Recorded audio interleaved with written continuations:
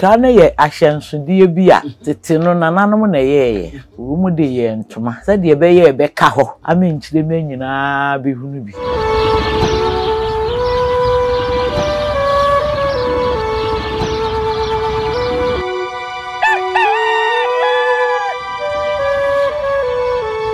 NYANSAPO kasa mfonyin so madaroma yasa sinkonyo biem atenase enne yesa ababesua de ewo ekwan so nkokora so a enye asemketo anti de obeye na wode bebo NYANSAPO enna aboa won so ne se won sa batem na wona yesa adoma bomoden na subscribe wuwie a na wabomoden na de wadwe nche de ato ase wode to ase wi a afi soma eno ne sende no se na ma obia enso enye bi na wonhwe sanse aha ene futusem atetesem adam nkoa asem ene nsem a ehinta no yehunu hanom na afi ichichimu na yede emamedase se waye ne sa ede amame yenkwen na yenko emma yen yoba panyini ba ko pe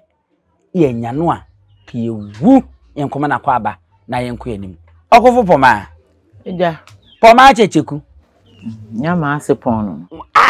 oponten awurade yabre wa papa bi oba panyini enne achiri fipoma no achiri fipoma ha enne ye mo akwa ba ebe NYANSAPO kasa mfonyi so na umpomu te sei nyankopo adawro na nanom ne mo mpaibo me da so tenkwam se de mo pe no a arafo enya asem ketwa kra sei yabre wa yo ba panyini mu a nya asem ketwa odi kuro maame eno no enti no dakro se de yaka no yese ye wono ankasa se yenya enhu ne bayo ebe me na ridi amaye yabre wa ankasa okofo poma oba panyi checheku ye ne betena se ye be ridi ni nyina be bisa no ni nyina no akiri mu ansana da achi bia no ye ni odi kuro ankasa nso asinkonwa na eda ne de enya asem kodon se ebe me na tutu agusu ahyehe chacha na wahyehe ne ho kama na watena se ne enne di nkomo na ne de koma ye ba bedie anti awieye oba panyi abefana betena koku asi eye yenia nkasa edinkra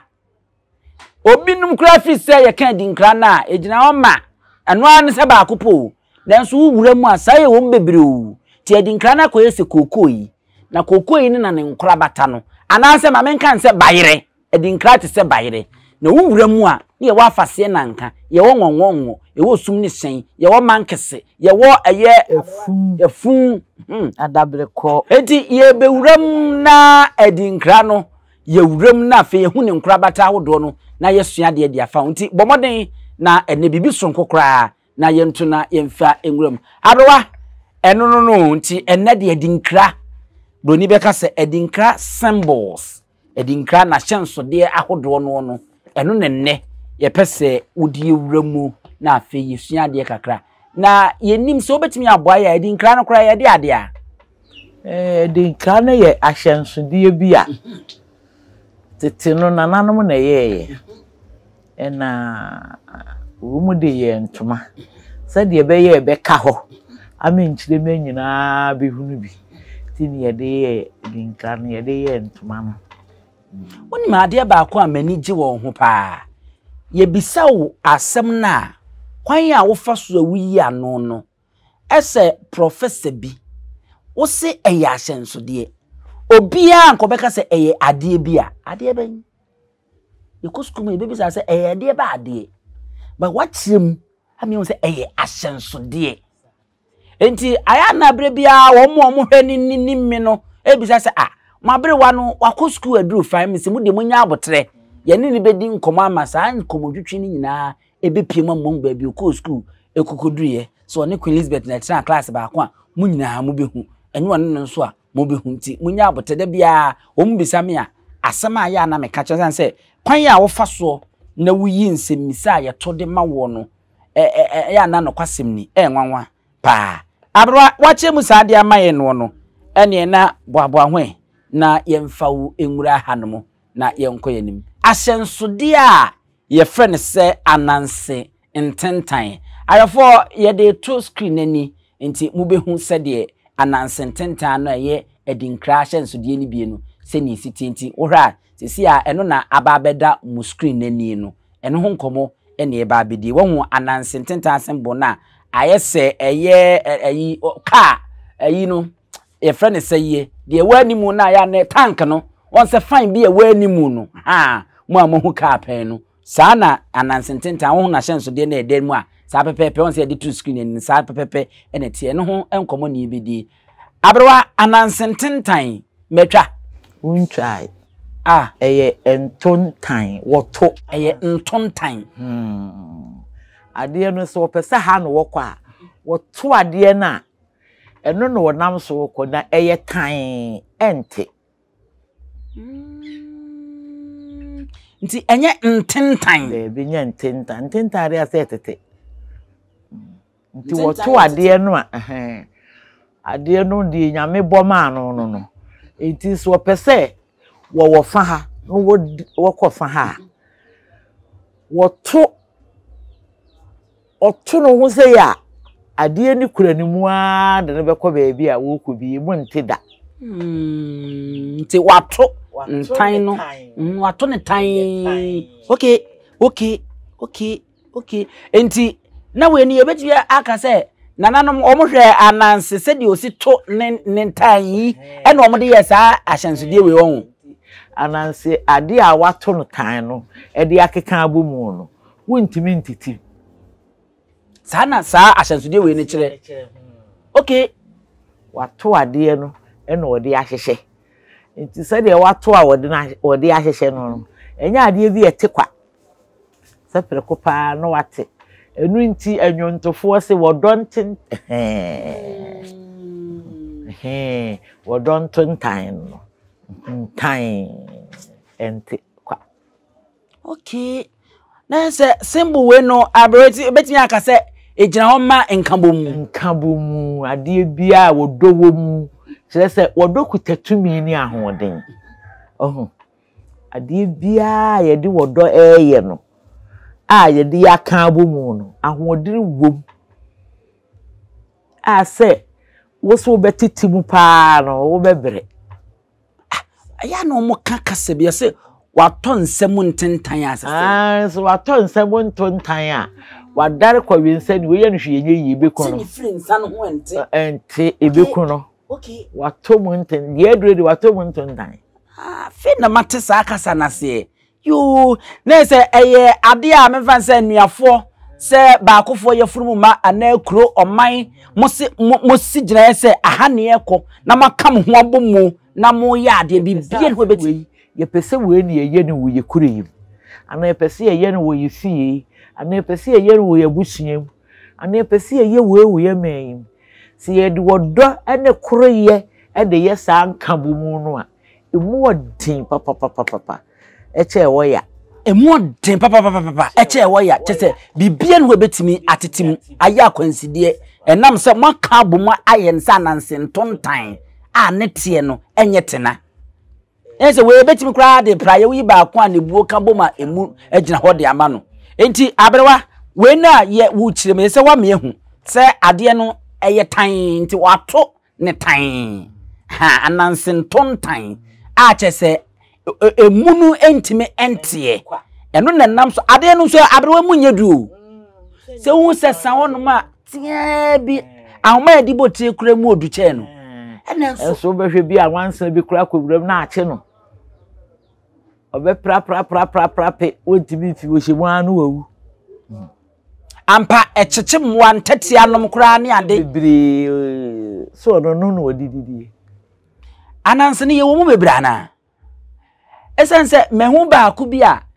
ese ono no ahosuo no nko wa yese tuntu ai na ese wono nso ne Ntontan no nso mu odin dodo no wono ne Ananse oto Ntontan no okay Ananse oto Ntontan no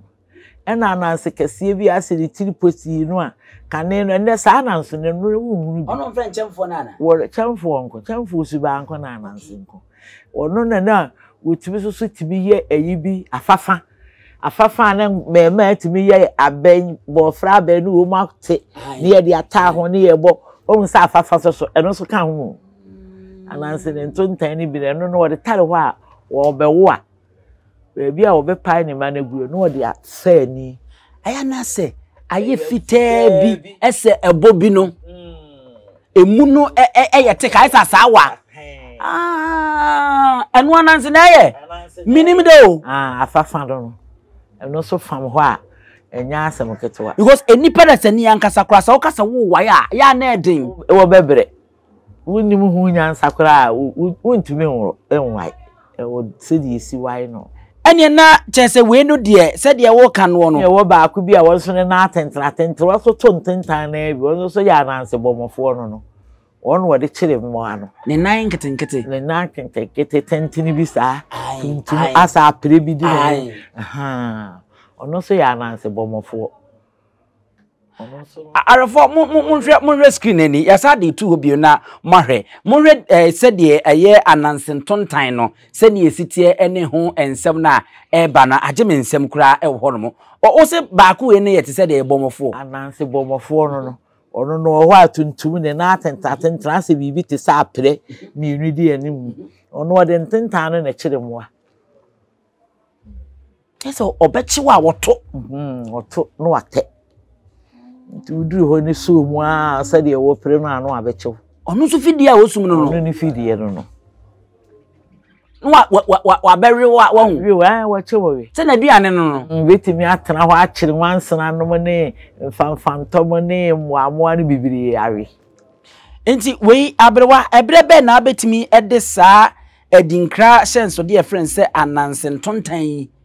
ede etufu anase wo de be ka bibi de akire wi ebrebe ya ebre ya mechirim se saa Ananse Ntontan yi wuhi wo hwa asanya ade bi a emu oden nanso so enam akoma pa ne adwen kese a wosi na akoma pa no kuremu ni dom ede ye saa de no ewo nyina so na me kan se mu oden che wo ya ewo nyina so pa ema ono no etimi boa no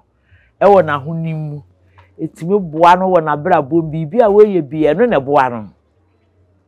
bibia wo ye bia so obewo ne ma so obedidie so obenante bibia Ntontan ene boa no ntino ye nipa yi a yewohwe no so no e wo se yenso yenya bibi sinkiti se bibi si wani so na wo ya fansiye ye ma emeboa na me ka abasem bi abo abrichi ba ena wonamo a ne se ekura so won ne maame ne nam ekura so huhuhu emu obi wo hwa emu ware enti won ne maame nam wona ne bu no gu na abirechire be ekosi amna tentini mu ne maame yi ntimi yi no ugina ho no ma na uja no hokoye abirechire be yi da amna yi wo be ye den wo pie enti de ba na adwene mu a ne se obesu dendenden bi a ne su dendenden mu no na enam so amubi abeyi na na se onya ahoto fa no mfa ho die enti bra chire ba ni su no na ntam wofo anadwumu ni nyina wo su ya abo ye tuatua ya so anadwe mumi entu na tie kra nkata no so sadi amesi ti obi entimi nsimu nkoyi no yetu na tie nkata no so no wunam enti wotu na tie ni yetu ya eguru so a ebo no hwe kora no asore no awoso no abo yi de saa wo so no ho de ba ya na se enetie na wo mu tugu amena ni mu no ebe ye tenten be kata amena no ma wonya ba bi gina ehurisi edwane kwa ya omode fa so di no so wo mo de ne yenye ya adwene si yi wo mo yo ma di senki ye kagu no so okay ye sie no kora so mo to ano no eye sa no awoso no okay na egu ne na ase no ehura gina so o de sa wo hunu ya sa abirechire be amre ya basoro ne kwon no wokoro wow na ewiase bibi biara akwansidie bi ebeto wo no fa adwene ne sinkiti wow sinkiti se sa gina pe na wakomu no a wo mpe no kwa abefa so a wo bepie asiri mu senka wo mu tugu no so no wada no ho ato ho eni ye tugu no so ni ye tugu no so aye kata no so we di wo mu tugu no so ano so awoso no wo tugu no so ano so awoso no ye nipa ye nyina yesu bai no na me fa Ananse ntenten so na me de aye kasa bi e de atu atiefo efo sa de biara e besi wakwan mu no a wo mpe no e nane wo ho nto ho ma no enye eja wo ho ma no sinkiti na wo sinkiti so pese ofiri mu a enyankopon so obeyi wa firi nti Ananse ntenten na wo ho no no na mani didi wo beda wo be ye de bibia wo ye bia eno ena eboa no ma no ye nti dipa bibia wo di si wani so se wo ye Ananse ye de ahye wo nsa se ye no fa ho de no kore nyansa ne nimdie ene nsi ye na ebeyi wa firi abrewa abasemi ya ade atudwa yi ene Ananse ntontan yi ammehu se ebra so se nipa dasani muwa bi wo hono mu a ye ben wo mu ni sua wo mu onse twe konkron kra e de abo atetea eye asenso die sisi de gina ho mebusam no mu oso okwadwefo kontatia chenhwe na kwai ne sua no hwe Ananse ntontan yi se de esi ye eno ne nam so ma odinya bibi die nti osinkete onfa ho se ekwan lord kwa mu kra otimi to esanse onfa se onim de onfa ho se ena onye na we ya me battery de ha lord kwa mu ebe ye mponi lord kwa mu ato efu kwa mu no ato efie no ato ba bia wotimi to owo gidie se eno ne nam so be ma wo be fa so de akọ ba bia okọ ebe mu anya aduane adi enti na wu nipa da sani wote ho na untimi nwene empe kwan a wo be fa so a ebre yi mu onu no wonso niema be koyi ama na se Ananse ho won fa so che sanati abrewa yedase Ananse ntontan ena yedi mu nchiremu no yede ababesi na yede amam no abrewa nam so ama ode etufo na we ne emu obi nka nkyere wo saa enen ni mehu saa won to no kwa won se mahye no nso a obekọ fie bi mu anase dan bi obi antim no no maye ni bebre e wo ho no mo enu amu no won mo dam enu amu wo mu nya aduane di enu amu wo mo de nam so enante e de ko ba bi ombekọ bia baby obewo kra no de dokota mpanyina anu ana ode aye ehye ho enu a chese eye ni bibia enti adan na mimi nu mienu a ye nipa Nyankopon aman adwen ene nyansa eboro mo adie so ye ntimi ntrase na ye mfa yadwen enwene enye adepa adwen pa asem na mekan onsa aboa yi adepa pa no ye omfa enye adeboni bia kwan papa obefa so a obedidi obeda obesore obewo ne ma eno na aboa Ananse ode ye enti nyam nwanwa se nananom so timi dwene ya omode ne die yi ede eye friend say ye edinkra ahyensudie bi ewo ehonom Ananse ntontan die yi ede be awie na akosi ageman abrewa akosi ageman ena ase na medawase papa enafo se eneti a ye tugu abrechi ba no so no asemu amekan yi no se abrechi ba no sinkiti se wo begina ho ni yetugu no so a won nafom na setie bia wo bepie no akosi ageman pa akoso de hye wo ka ho eboa me e ma mna donkwa medemu mi pie ya madwono wo so me wi mfiri oda e wo ka ho ma mi pie firi amna donkonum e ma me de me ho e wo kwan bi so da wase pa na sonko e da akosi ageman ene aboa breche die mi se wono ne de nadwen ne nye se okata wo so na imu wono de obeboa wo na wo ye nadwen se wo boa me ehu won de moa kwan so abreche ne de na ye nsamoni bi no wo mu di nanso asem bi bone na akowie bone ne yie ene ma ne yie be ma abreche ehu to no yo anti na chese eno no mene eye mfantefo hene wo kuma se hia wo se abrewa hwe ne pa nana ya na wa ye ne ntentem no abefia begunsa no na eniema aye kama ena me amadwumawura nana koku usu Asante jase wonso wo se wo mfa ni agro ka che me kra se abrewa bete wonka nti eye no nana apia no amanate wonka ntem na mfie ni so eburo nya na ekwa ko wuram nti nkate no anoma ye ntentem a yetele November ewi ye kura di kosi January na December na chase na beboa obi odo wo na ma wo che nkate saa hu eno so ye be sa nkate ye de o chi wo kura be dikran ka bi awe ansa an wo be dikran wi bi otan wa ye de oba ma be che nkate na akwa hwe saa ben a okay di odo wo na ma wo che nkate go ye de ya wo be kan hwe saa ben a okofo mo bi fancy way na Adam nkuma asem no bia be piem yate bi ti ye fancy a na ensoro na yenko edin no ye busua pani owusu duo eden ti ne ebube ne brebe nse si ebube ebe ye de den kura preko enim sebe odwampopo bi esi kroni mu a wase wadoresa tanyini wontena fie ema aseduamfo blani pie frimantam bahin se pin enye nkwande wa na ye sotro no wa ansa na odi asebe fita na no makodi ebrensia mo awotua ne nsem mojabumo nim hu bi duanani wie klaman wo ye sofo okra wo nye bi tontonte ye no sa na ye fa NYANSAPO abone ntaka na mane ye kese na ntakra abone die fanyinam kwatere kwa mada woro ma ntoma ye fe ni din de sei ni din de Obama akola wa no so pese otrimu osuma ense bratam the family honhon hia na America sa sebe ka ya twa ni mu nyame nai ebu afa so enye de ya twa ni mu twa nyame sebedi akone be kwen bodi akyede na se kofi nro ni ya aben ntime nyina ni mu ampata na wo yade ya